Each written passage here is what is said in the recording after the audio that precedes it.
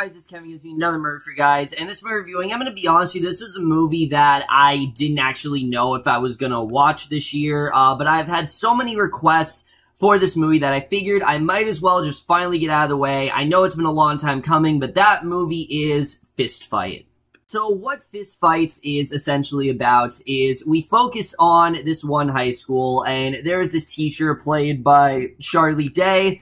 And without spoiling what ends up happening, basically, through this one incident, he ends up actually getting Ice Cube's character fired. He also works there as a teacher, and, Charlie Day, is basically, like I said, he ends up getting him fired, and basically, as consequence for that, Ice Cube actually challenges Charlie Day to a fist fight, immediately after school, and that's the basic plot overall.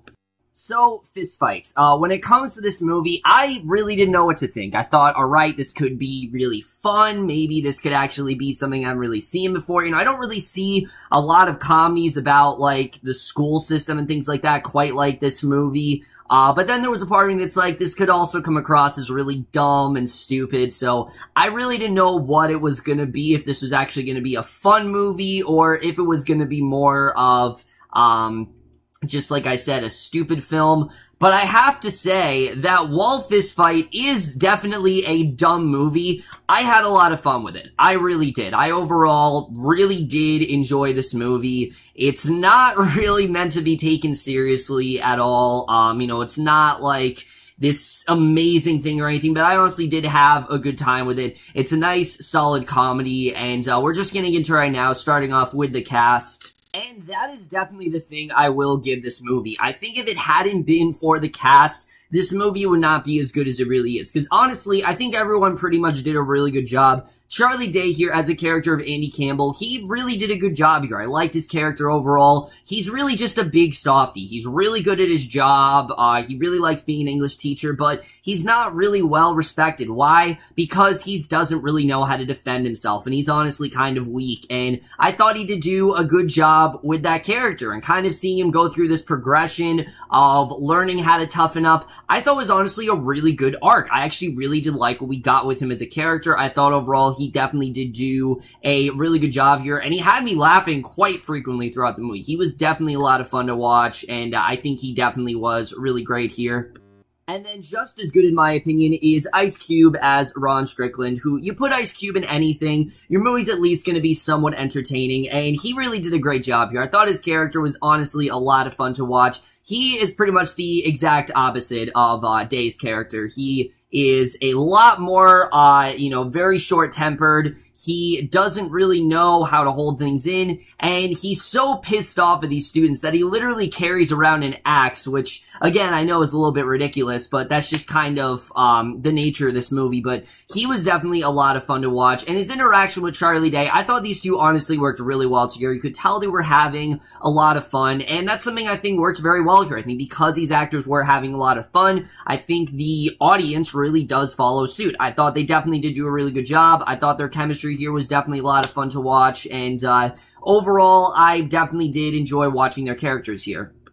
And then everyone else in the movie, I thought was pretty good. Tracy Morgan, I always really do enjoy. We'll get into his character in a little bit, but I thought he was fun in the movie. Dean Norris, oh my god, Dean Norris in this movie was so fun to watch as this principal who you can tell just really hates his job. He's always in a bad mood. He's always that principal that's yelling all the time. And there's this great recurring gag with the mariachi band. I don't want to say anything else, but it is easily one of the funniest gags I've seen in any comedy this year. I mean, he just had me pretty much dying of laughter in any scene he was in. Kumail Nanjiani as the school security guard I thought also was really good. He's really having a great year, really branching out in various different things. But I thought, honestly, everyone did a really good job. There really wasn't a bad performance in there. I didn't think anyone was necessarily bad in this movie. I think everyone pretty much did do a good job. except for Jillian Bell, which, let's just get into Jillian Bell right now. I don't dislike Jillian Bell by any means. In fact, I actually really do love her in 22 Jump Street. If you guys know, 22 Jump Street's one of my favorite sequels to a comedy of all time. Not just of this century, of all time. I think it is a very well done sequel, and I think she definitely was very fun in it. Here, It's not so much that I thought she was bad necessarily, but her character is honestly insufferable, and she's very one-note, and I didn't really think that she was honestly that great. It didn't really seem like she had, like, a ton to work with, and we'll get more into that when we get into the script, but like I said, I thought the cast overall did a good job. I definitely did like, pretty much, you know, for the most part, everyone in this movie. I think everyone really was, really great here. So now let's get into the directing and the writing, which the directing in this movie, I need you guys to know, you know, what you're going into, because you need to go into this movie and know that this is not at all going to be a logical, realistic type of movie. This movie goes completely against that. It is completely just to suspend your disbelief, you know, turn your brain off kind of film. And I know I always say, like, you know, I've heard people say, like, oh, you shouldn't do that with movies like this. But honestly, for a movie like this, I think it works. I really do. I think the tone is completely outrageous. It's really ridiculous, but I think it really does work for this movie. It's just trying to be something fun and stupid, and for the most part, it works very well. And honestly, the comedy did work for the most part for me. I was laughing a lot during this movie. There were definitely some jokes that didn't hit, but I was laughing frequently here, and I did think the directing was very well done. The writing really is my main flaw with this movie, because, as I said, Ice Cube and Charlie Day I thought were really good. I also really liked Dean Norris.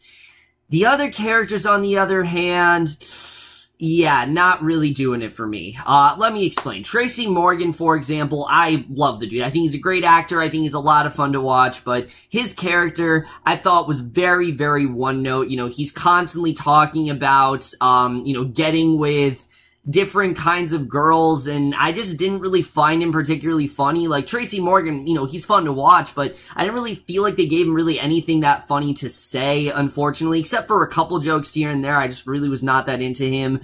But Jillian Bell, like I said, that really is the biggest problem here. Her character is so one-note. She's just the guidance counselor that's trying to have sex with her students. I'm not even joking. That's her whole plot line. She spends most of the movie just, you know, trying to get with this one guy who is no longer going to be a senior because he's graduating, and I just thought it was really dumb. I really thought it was dumb. If they maybe did the joke like 1 or 2 times, I think it would have been fine, but literally every single joke with her throughout this movie is her just trying to get with this one guy. She's trying to get with Ethan from Teen Wolf, and it just failed miserably. I was really not a fan of her jokes. I thought that it really did not work for me. Same with Christina Hendricks. I really do usually like Christina Hendricks, but her character was just way too over the top, and I don't really think it worked out that well at all, I have to say. And that's really my main problem with this movie, is that while this movie is ridiculous, there's a certain limit you can go, and in the second half of this movie, it does take this turn, and I thought it got a bit off the rails, honestly, especially this subplot involving what Campbell tries to do to prevent himself from having this fist fight. I just thought, like, you know, the movie can be silly, but I'm like, alright, there's a certain limit you need to go, and not only was it, I thought, unnecessary, but honestly, I just felt it kind of it made the character look very shallow, and I just didn't really love the direction it went in. However, in that same part, they actually do give you a good reason as to why Ice Cube wants this fist fight so bad, what the whole purpose of it is, and I thought it honestly did make a lot of sense when thinking about it. I'm like, yeah, that really does make sense why he won this fist fight, because at first I'm like, this doesn't really make a ton of sense to me. However, after he gave the justification, I'm like, okay, that now makes sense, and I thought they honestly handled that really well. And the movie honestly does have a lot to say about the school system and how corrupted it really is, and also how bad of a system it really is, and how so many teachers are picked on, and there's so many things that the principals don't really do, and I thought that was definitely a good issue. That,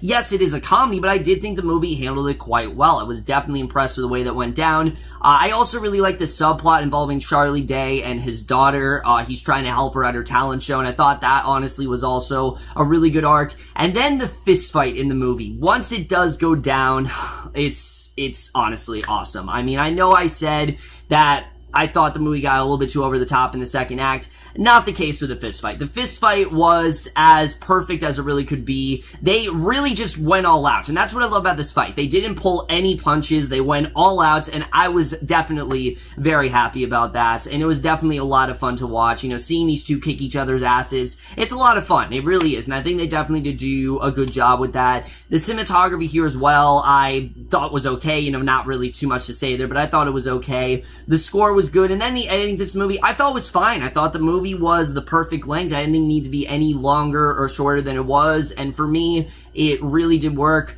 Honestly, guys, I really did enjoy this movie. I don't really have too many complaints when it comes to fist fight. Honestly, like I said, it's really only that second act, that one sort of twist in that second act that does kind of deter this movie for me. Other than that, guys, I think this is pretty much a very solid comedy. I was very happy with the way this movie did turn out. It has some side characters that maybe they could have lessened a little bit, and I do think bring the movie down just a little bit from, you know, what it really could be. Jillian Bell especially can get very annoying at times. And then the only other thing I can really think about when it comes to flaws of this movie is, one, I did find the movie to be just a little bit predictable, like the way things did play out. Like, yeah, it's pretty predictable the way it's gonna go, but it didn't necessarily bother me. It's just, it's not necessarily like the most unpredictable movie or anything like that.